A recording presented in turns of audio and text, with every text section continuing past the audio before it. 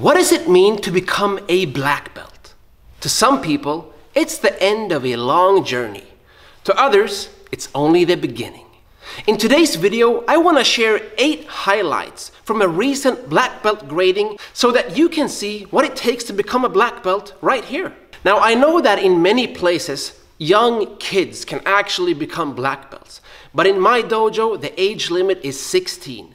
And what you're about to witness is a 16-year-old boy and girl fighting for their lives to sum up years of experience and try to express it to the best of their abilities to hopefully earn that shiny new black belt.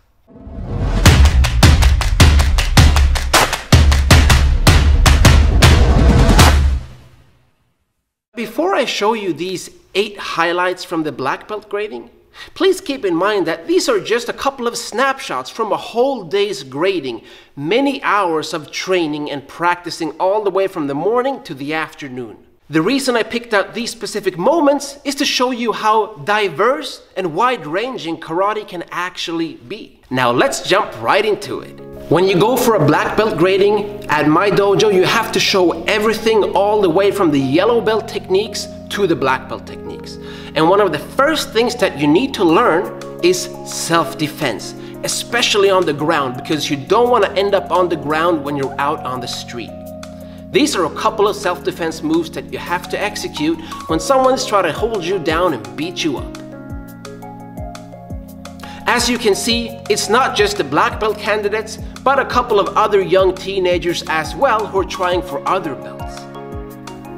The next part I want to show you is called Sampo Kuzushi, which literally means 3 methods of breaking somebody's balance, which of course relies on understanding how to manipulate their center of gravity to take them down and pin them to the ground, and then finish off with a joint lock. Next up, we have a kata. Now naturally, there are many katas in karate, but this particular one is known as sanchin, and it's a body strengthening and conditioning kata known for its holistic properties and breathing mechanics. And if you look closely, you'll see my mom, who's the head sensei in the dojo, actually testing their physical capacity by poking and slapping around.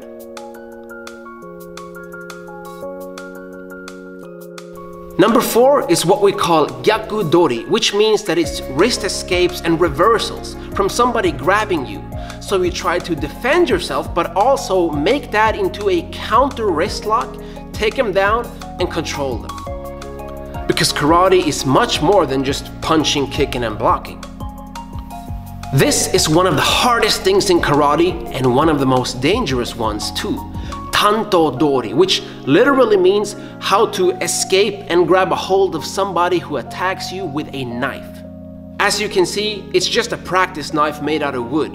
And of course, in real life, if you're ever attacked, you should always try to escape. These techniques are for when you cannot escape and somehow need to defend yourself, even if the attacker doesn't accept your money, wallet and keys.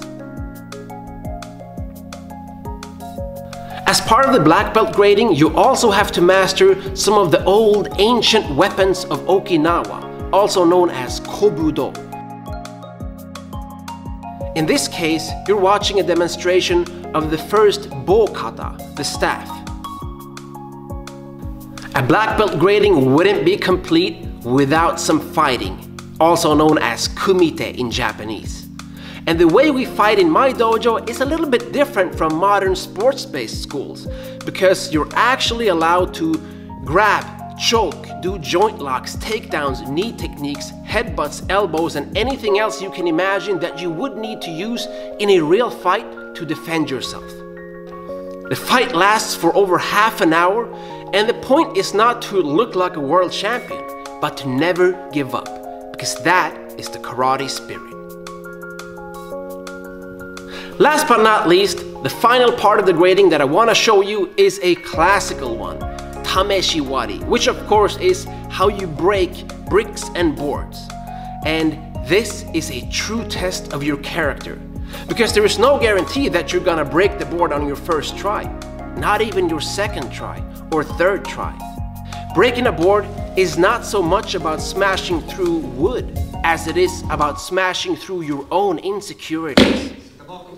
Because at the other side of that board lies your black belt.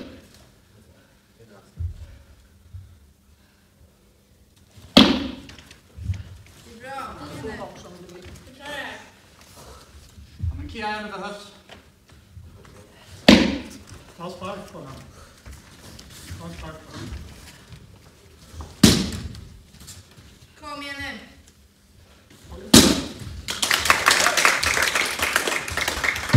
Awesome! Now that you've seen a little bit about what it takes to become a black belt in my school, maybe you can leave a comment and tell me what it takes to become a black belt in your school. I would love to know so we can compare and share notes. Leave a comment and let me know. And remember, a black belt is not the end, it's the very beginning.